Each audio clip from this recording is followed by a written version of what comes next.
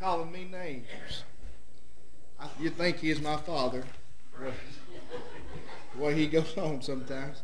Well, it's good to be back in the Lord's house tonight. And how about another amen for Brother Jimmy's message this morning? Amen. Amen.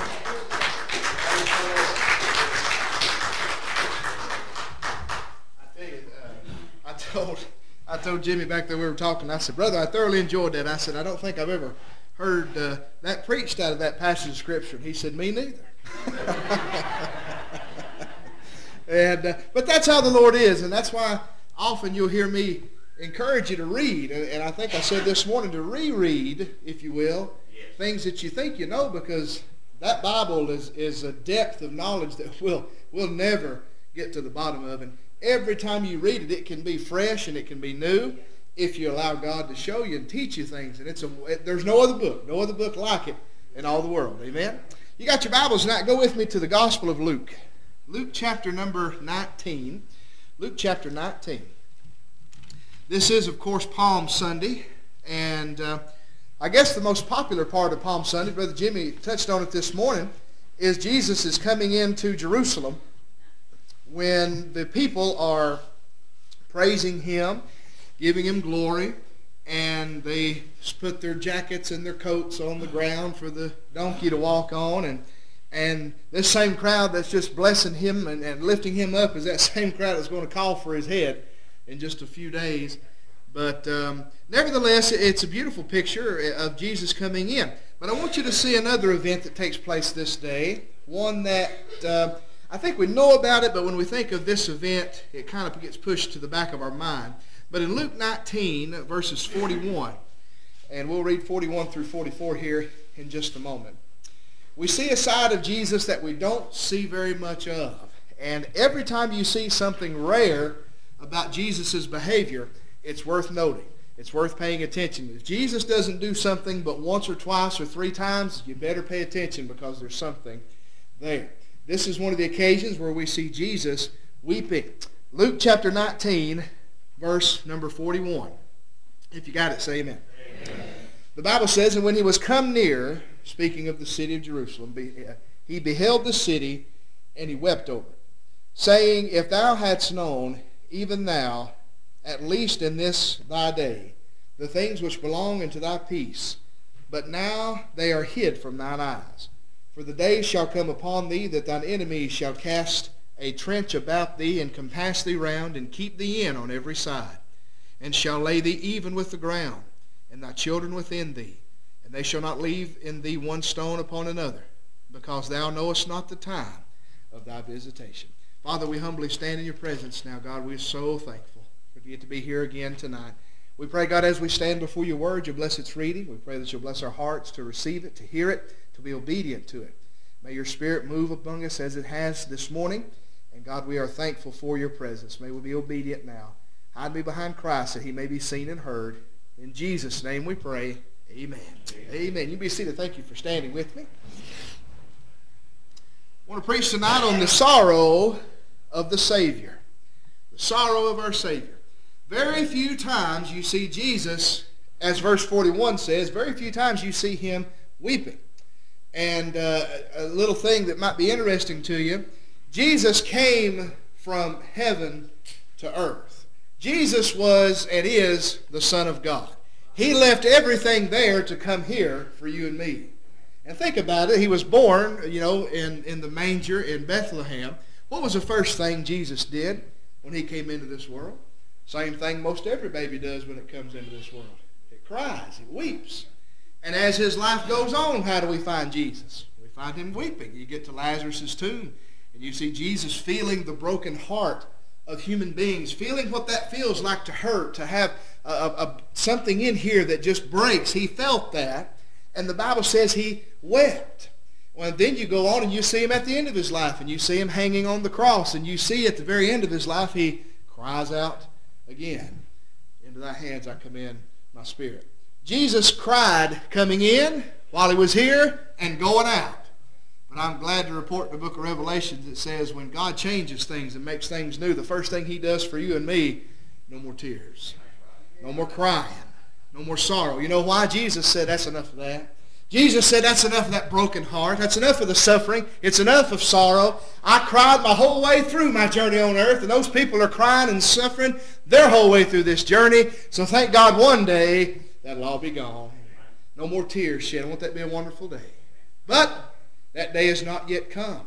There are still tears that need to be shed. Can we agree with that? Now, very often in Christianity today, we preach that Christianity is a happy religion. If we get with Christ, then He'll heal the brokenness in our hearts. He'll take away the sorrow. He'll make us have joy. And He will. But we cannot lose the brokenness that our Savior carried. I want you to see in verse 41. Here He is in the middle of, as Jimmy said this morning, the greatest acknowledgement of who He was and is that ever took place on the earth. This is something where you would think Jesus in His heart is saying, finally, after 3 years, they're acknowledging who I am. Finally, after all I've done, they understand. And I think Jesus did quite enjoy finally getting the praise He deserved, not in an egotistical way, but I believe He did enjoy that. However, verse 41, and you can cross-reference this with other scriptures, but it says as He was coming from the Mount of Olives. Now, the Mount of Olives stood above the city of Jerusalem, still does. And as you descend the Mount of Olives, you come down into the Kidron Valley. And as you come up from the Kidron Valley, you approach to the eastern gate of that city. And here we see Jesus coming out of the valley, if you will, of the shadow of death, and coming to that eastern gate, which is where the Messiah is to come again later one day. We ain't got time for all that. But as He comes in, He's being recognized, right, as Messiah. But something comes over Him. Now, in Luke, when it talks about Him weeping over Lazarus, it gives us the idea in the word, the language, that He is shedding tears. He's crying. He comes and He sees Lazarus. He sees the mourning. He sees the brokenness. He experiences that pain and He weeps. He cries. The word used here in verse 41 is a different word. It's a spontaneous bursting into tears, a bursting into a cry, almost as if He just immediately felt broken. And it's a very extreme reaction. Jesus is going into the city and He looks over it and He realizes some things. And we're going to talk about those in just a minute. But as He realizes what they have missed out on, it completely breaks the heart of Christ. And He's not just crying as one who's lost a friend. He's crying for those who have turned away their last opportunity. And now let me tie this in today, church. We need to be still weeping as our Savior did over these who are turning away from our Savior. The day is coming when every person will have his last day. Do we believe that? There's coming a day when everybody will have their last day on earth. And the only thing that's going to matter when we die is what we chose to do with Christ. What did we do with Jesus? If we accepted Him, we have a promise, we have joy, we have so much waiting. But if we have rejected Him, we know that the Bible teaches there is hell waiting for us. Jesus looks at a city. He looks at a people. And His heart destroys within itself. And He busts into tears and He says, "Oh, Jerusalem. Oh, no. My heart is breaking for you." Now, I want you to see this. In the time of joy, Jesus found tears for what was going on. At verse 41, it says, "And when He was come near, He beheld the city, and He wept over it." Do you think God is upset over America? Do you think God is upset when He looks at His holy city, where He established the worship, where the first and the second temple were, where His people were, Canaan, if you will, a city that He put back in the 40s. He gave them back their independence. Do you think He looks at things like that? Do you think He looks at the situations in Africa, in Europe, in places you and I have never been? He looks at that, and I think the heart of God still breaks today. Christian, may I ask you this, does your heart still break that there are lost people in this world? This Easter week, I hope, and don't take me wrong here, but I hope your heart breaks over one lost soul this week. I hope your heart breaks, and don't take me wrong there. I want you to pray God does me that same way. Because here's what I know. If our heart breaks, we'll do something. If our heart breaks, it'll stir us. If our heart breaks, it'll drive us to prayer. It'll drive us to our knees. It'll drive us to a place where we say, "Oh, God, don't let so-and-so die and go to hell. God, don't let so-and-so die in that situation. Oh, God, don't let that happen." I believe that's Jesus' heart as He looks over the city. Now, I want you to look at this, verse 42. I want you to think with me as we try to think as our Savior may have thought. But I believe here as He speaks, we see that he is weeping over a loss of peace. Verse 42 saying, if thou hadst known, even thou at least in this thy day, the things which belong unto thy peace, but now they are hid from thine eyes. What is this world looking for? It's looking for peace. What is the church promised this world? It's promised it peace. What is it that all the kids, I believe very naively, were marching for this weekend? Peace, peace, peace. We all want peace. We all want an end of trouble. We all want an end of sorrow. We all want things to stop. Let me tell you something, friend. It'll never stop until we turn to Christ. It'll never stop until he is God and King and Lord and this Bible rules supreme. It will never stop. But man's search for peace will go on and on and on. The people in Jerusalem were looking for peace. You know what they were looking for? They were looking for what Judas looked for. They were looking for a man to ride in on a horse with a large sword, with a saber, with a helmet of iron, standing head and shoulders above everyone else. They were looking for a warrior to ride into Jerusalem, to take on Caesar and Rome and everybody else and slay them and set them free. That was peace for them. Peace for us is not much different. You see, we're not looking for the peace Jesus gives. We're looking for the peace Judas was wanting. Let that sink in. Judas was looking for physical peace. Deliver us. Save us. The Pharisees, the Jews of that day, they weren't looking for internal peace. They were looking for external peace. I want things out here fixed, and then I'll be happy. I don't care what gets fixed out here. It'll never make you happy. I don't care what gets fixed. People say, well, if I had $1 million, my life would be better. You want to bet? Oh, you might pay a bill or two. But I'll tell you what, it's not going to change. Money runs out eventually. Money's nothing but cut down trees with ink on them. That's all it is. My friend, that on the outside is momentary. It's temporary. Jesus looked at the city and said, that's all you want is external peace. You're only worried about your flesh. You're only worried about what's going to be good for you. And you totally miss the peace I have brought to you. The peace in here. And Jesus said, now it's hid. You can't even see it. They've turned.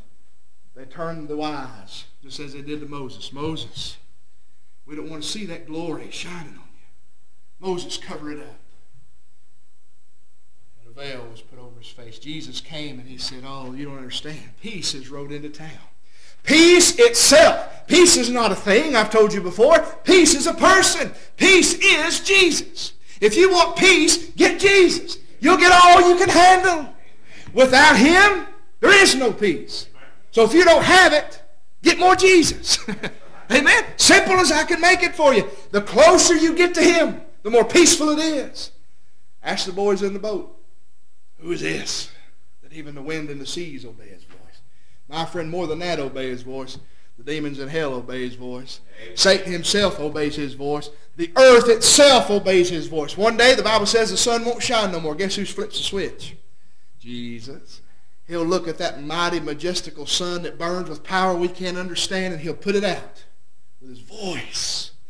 That's Jesus. That's the peace that I need, that you need, the peace that he tried to bring to that holy city.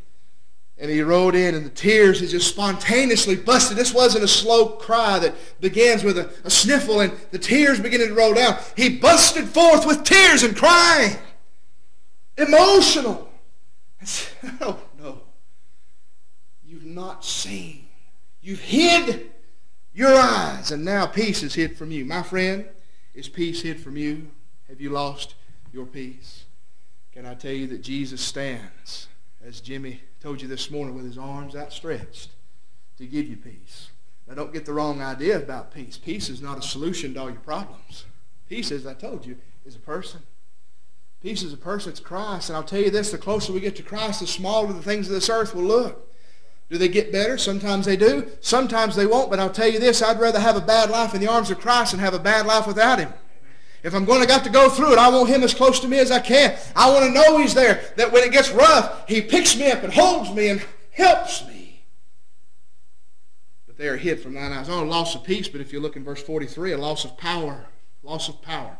For the day shall come upon thee that thine enemies shall cast a trench about thee, and compass thee round, and keep thee in on every side. Now Jesus here is thinking of the fall of Jerusalem. Titus and his army. Soon, not far from the time Jesus rides in, the city is conquered. It's destroyed. The things of the temple are all robbed and they're all pillaged. And the greatest city in the world is left in shambles. And you remember there's another place in the gospel where Jesus says, I tell you, one stone's not going to be left upon another. And they tried to kill him for that. Oh, not our temple.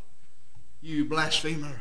Jesus again says, and I think this is a prayerful conversation. I don't think this is directed to anyone. I think it's prayerful between him and God and for us to learn from. He says, not one stone's going to be left. And I'll tell you what happened. After Jerusalem was pillaged, they began to take the stones one by one from the temple. They would take them one by one. They would come in and take them for this purpose, for that purpose, and eventually they took every single stone that was used to build that temple. You know how I know? Because it ain't there. Today, it does not stand there. You go to Israel, you'll see Al-Aqsa Mosque, you'll see the Dome of the Rock on that Temple Mount. There is nothing left of the temple. Jesus was right. That great city thought they had it, didn't they? That great city thought, what are you talking about, Jesus? This is Jerusalem. We are Abraham's children. We are God's.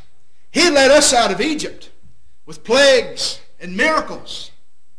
Who do you think you are telling us that we're going to fall to our enemies? America, the greatest nation in the world. Now, don't get me wrong here. I'm not anti-American. I love America. I love America. God bless America. And I hope God keeps blessing America. But I'll tell you what, my friends, we are consumed with the thoughts of our own power. We're consumed with the thought that we can take care of this world. We're consumed with the thought that we know what's best, that we have the answers. We know nothing. And our forefathers knew that. You go back and read the history of our forefathers. Some of them weren't on the up and up, I'll give you that. But some of them were praying men who stayed on their knees before God and asking God, Lord, if you don't do this, it won't be. God, if you're not in charge of this, it won't be. They knew what it would take to make this country what it was. And God did. But I'll tell you what, we are so enamored with what we can do, we've lost track of what God's going to do. God looked at Jerusalem and says, you won't turn to me, then I'll turn you over. Friends, listen to me. I'm scared to death for this world. I'm scared to death for the United States. Because if we do not come to Christ, God is going to hand us over. What's He going to hand us over to, preacher? Sin. You can fill in that blank however you want to imagine it, but it will be sin. It will not be the things of God. Will it be the Muslims? We don't know. Will it be something else? We're not sure. But I'm telling you, folks, we are headed in the wrong direction because we're headed away from the Lord Jesus Christ. Jesus stood there and says, you don't understand. You're fixing to be overthrown. You think you've got it together, Jerusalem. You think you've got it figured out. You think you've got this taken care of. But you're fixing to fall. And you wouldn't listen to me. And you're going to die without hope. Loss of power. Not only that, verse 44, a loss of presence. Jesus said, speaking of this same event, and shall lay thee even with the ground. In case you're wondering, that means dead. If you're even with the ground, that means you're lying on the ground. In this context, it is that idea of war. And thy children within thee. And they shall not leave thee in thee one stone upon another, because thou knewest not the time of thy visitation. A loss of presence. Jesus said you didn't recognize I was here. And now it's all fixing to fall apart. You need to hear this. Jesus says, because you did not recognize me, you will die. And your children will die. Is that a curse? No, it's not. It's the natural order of things. You know how I know this? Because I work in a job where I get to see what kids turn out from a mom and daddy who don't love God, who hate God, who do not acknowledge Christ, who hate Christ, hate the church. Can I tell you what kind of kids come from homes like that? Kids that hate Christ. Kids that hate God. They don't know why. They just know that's what they know.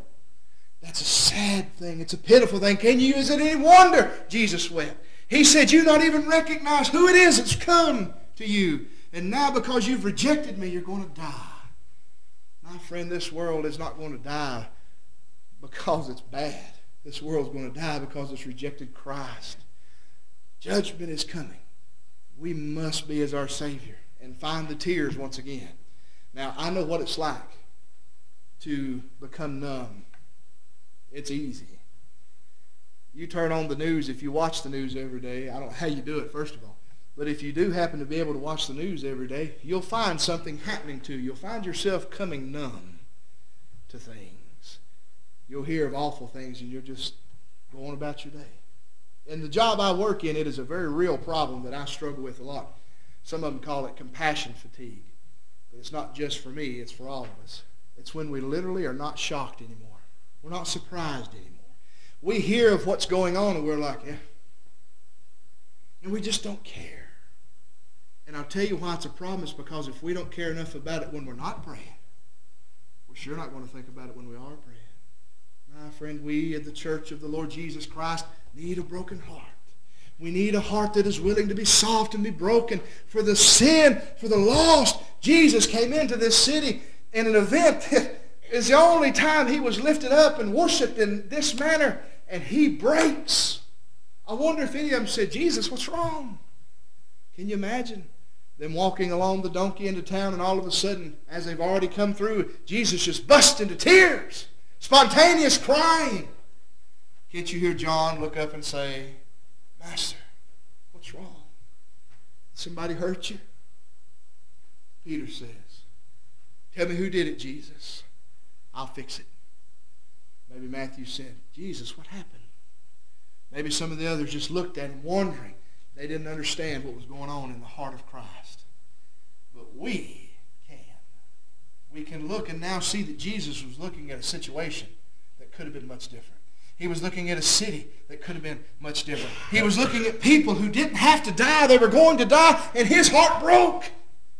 Church, this Easter week, let's get a broken heart for somebody. Let's get a broken heart for this world, this lostness. Let's get a broken heart for the people in our families, our friends that do not know Christ. Make a phone call. In this world we live in, send them a text message or a Facebook message, or get somehow invite them to church. You can do it face-to-face, do that. That's lost anymore. We don't do a whole lot of that. Any way you can get a hold of them, invite them to church. Tell them you care. And we'll pray that God will do what God will do. Jesus came in a week before his death, and his heart was broken. Not for what he was getting ready to go through, but for those who already made their decision. Have you made your decision? Can I tell you, when Jesus cried out on the cross, he was crying for you. Do you know that? When he was hanging between heaven and hell with nails in his hands, with holes in him, with flesh torn, I don't mean to be graphic, but it's the truth of the matter. When he was hanging between heaven and hell, not looking like a human being, beard ripped from his face, a crown of thorns in his head so far it had to be cut out. I'm talking about not looking human anymore. He hung there and he cried. He wasn't crying because he was suffering. He was crying because of the pain of sin that he felt. The sword's not what killed him. Oh, the argument in the world today is, did the Jews kill him? Did the Romans kill him? I'll tell you who killed him. Jesus killed him. He said, no man takes my life. I'm laying it down. You see, the scientists tell us that what supposedly happened to Jesus, as Josephus tells us it did, he could never have survived. Many crucifixion victims died before they ever got to the cross because of the injuries sustained during beatings. Most of them never made it. And the ones that did make it died almost immediately after they were hung there. Jesus went through a beating, historians tell us, like nobody else ever did. He was a mess. I'm not talking about Hollywood did a pretty good job with it, but I'll tell you, it was worse. It was something to behold. He didn't die.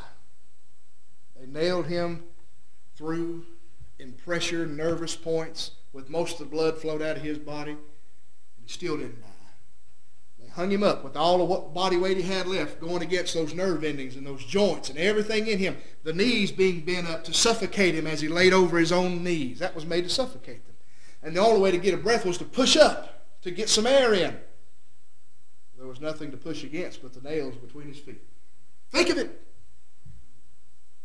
But that wasn't why he was crying. He said, Father, why have you forsaken me? He didn't say that because the nails hurt, friend. He didn't say that because the crown hurt. It hurt. He felt every bit of it. He cried out to God because he became sin. And for the first time ever, there was complete separation between Christ and the Father. He did not like it. He cried out and says, God, where are you at? God, what happened? Why have you forsaken me? Where did you go? I believe it's Hebrews tells us he turned his back on his own son. He could not, the Bible says he will not look upon sin. Have you made your decision about him? He's made his decision about you. And you know what his decision was? Not my will, thy will be done. He embraced the cross. He drug it through the streets. He didn't fight. He didn't argue. He didn't put up a fight at all. He laid there and let them do that. So much so that when Malchus thrust the spear, or Longinus rather, thrust the spear into the side and the blood and the water came out, he said, surely this was the Son of God. They knew this wasn't real. This wasn't right. This wasn't what it's supposed to be. He didn't do that for him. He did it for you. What a Savior. And he wept. My friend, I'll tell you, I want to have a broken heart like my Jesus did. Now, Christianity is supposed to be happy, and most of the time it is, but I'll tell you, when it comes to sin, it's a reality. And if it broke my Savior's heart, it needs to break my heart. Jesus had happy times. Jesus had rejoicing and happy times, and you will too. But until he comes, let's not lose the burden for the lost. Let's not lose the thing in here that says, oh God, touch them. Oh God, don't let them die like that. Oh God, let me get through to them. God, let somebody get through to them. Oh God, don't let them perish. That is the heart of God. He is not willing that any should perish, that all would come to Christ. Have you come to Christ tonight? Can you say confidently that you belong to Christ and he belongs to you? My friend, he died for you. Do you know that? He gave it all. He suffered like nobody ever has for you. Have you accepted him? Have you accepted that? Or are you still wondering about it? Or have you just in your mind been saying no for a long time? Let me tell you something, friend. It's time for you to give in. Somebody said in Sunday school this morning, that's a fight you can't win when you fight against God. And you ain't going to win that. Come to Jesus. He died for you, friend. Let's carry a burden. Jesus rode into town that last time with them worshiping all around. But he said, oh, if they just believe, they would have peace, they would have power, and they would have my presence. Do not leave this church without the peace that only comes in knowing Christ, the power that is only found in knowing Christ, and the presence of him as close as he's ever been. Don't leave that way, because if you do, you missed him. Don't miss Jesus. Let's stand together all around the church tonight.